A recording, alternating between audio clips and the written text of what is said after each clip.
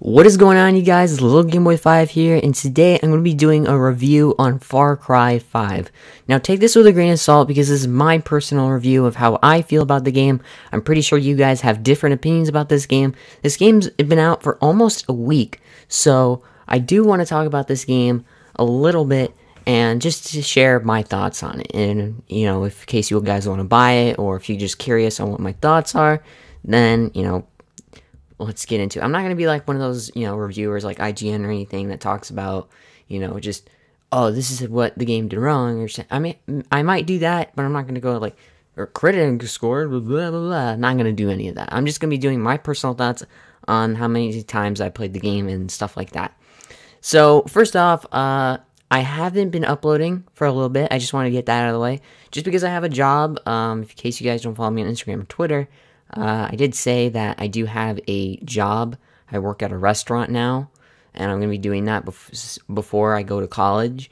It's a part-time job, and I just want to get, save up money and do some stuff. Probably get some stuff for YouTube and also stuff for my, new life ahead, getting a car and stuff like that. So I haven't been uploading. I'm going to be working pretty much all this week except Monday, so I probably will have a video up Monday. If I don't, then whatever. So, but let's get right into the Far Cry 5 review. For the story, I have not beat the story yet. I have played it with a friend. I have played a little bit of it. He's actually beaten it before I did, which was kind of cool. I didn't realize he would beat it. And the campaign is supposed to be probably the longest campaign out of all the Far Cry games. I don't know if this is true. It probably is, because you're supposed to kill 3 lieutenants before you get to the main boss, the father. I really do think that the story is really interesting. Like the fact that we're actually going to, a different country. Like we're going to America. Unlike Far Cry 3 and Far Cry 4 and Far Cry Primal that were set in different areas, this is set in an American state. And I thought that was a pretty cool idea to Far Cry 5 for doing this. When I first, heard about it at, I think it was E3, when they announced this game, I really liked it. I thought, that's a pretty cool setting, and I'm going to see where that takes place. I do like the fact that the whole entire campaign is co-op, so you could do the entire campaign with a friend.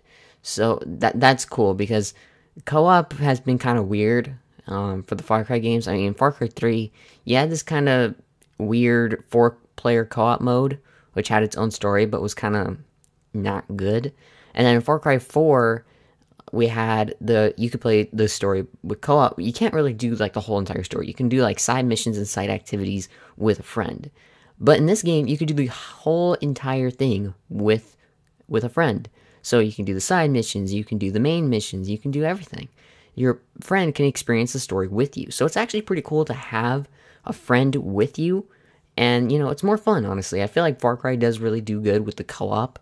And it's just having fun with a friend in the open world and messing around. In terms of a lot of things they did, I really like the fact that they brought back weapons, things from the other Far Cry games, what makes it unique and what makes Far Cry actually a Far Cry game, from 3 to 5. So that's what I really enjoy, and yeah, excuse me, hold on. Boop. Excuse me. Might have to cut that part out. But for now, I just think that this game has a really good detail. And obviously, this is the first week coming out. At the time I'm posting this video, no patches have came out yet. No updates or, hotfixes have came out yet for this game. So we're still waiting on that. And the other thing is the arcade mode, which is basically the map editor and multiplayer combined. I really think this is a good idea because it gives people freedom to create their own multiplayer maps or, adventure maps, whether you can play them solo or co-op. I really like that fact. I'm pretty sure it was I know it was in Far Cry 4. I don't know if it was in Far Cry 3, but I know I used it in Far Cry 4.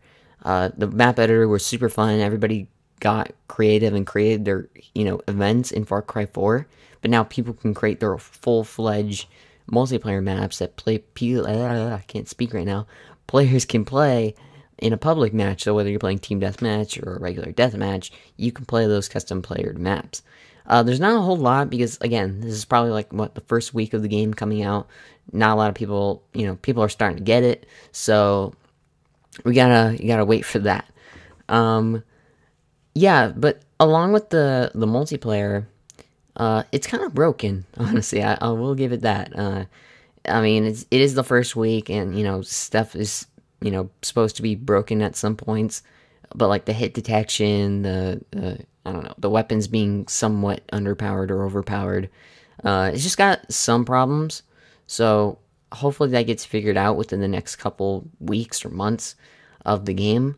So, and I don't know why I kept saying that, but yeah, I really do hope that the game, gets updates to fix all the problems that the multiplayer is having at the moment. So I really do want to see that. Anyway, I did buy the $30 season pass. The thing I was kind of worried about for this game before it came out was that they already announced what the DLC packs are, which was kind of strange because when you see games that announce their DLC pack before, or their DLC packs before their game is actually released, it's kind of a strange sign, to be honest, because if you think about it, like Call of Duty, for example, doesn't announce their DLC packs. Like, they know they're getting 4 DLC packs with the season pass, but they don't know what they contain. Obviously, they have multiplayer maps and then a zombies map, but what multiplayer maps are we fighting in, or what zombies map are we playing in? That's the surprise element, and we don't know what's going to happen next. So that's the cool thing about it, and I really like that. But I mean, Destiny 2 did this when they announced Destiny 2. They already announced the expansion packs, which were kind of weird because, like, why would you announce it before the game even comes out? You don't know if the game's going to be good. But this game, I think, is actually a really good game, whether you play it by yourself or with a friend, or if you play in the multiplayer. You'll have fun, honestly. There's a lot of cool things, a lot of good upgrades. I really like the fact that they got the upgrade system good, so you can get perk points doing certain challenges, and you can spend the perk points on, upgrades like reload speed, allies, ammo, and stuff like that. Stuff like that was in the other Far Cry games that really makes it unique, and I really like the fact that it did that, So, yeah, this Far Cry was something I was really looking forward to when it first got announced, because I'm a huge fan of the Far Cry games. I played Far Cry 4. I didn't play Far Cry Primal just because I didn't really enjoy, the caveman setting. I knew it was a cool, place to take it, but at the same time, it just didn't interest me. I mean, I played Far Cry 3 and Far Cry 4, and I heard a lot of people online were just saying, oh, my phone rang.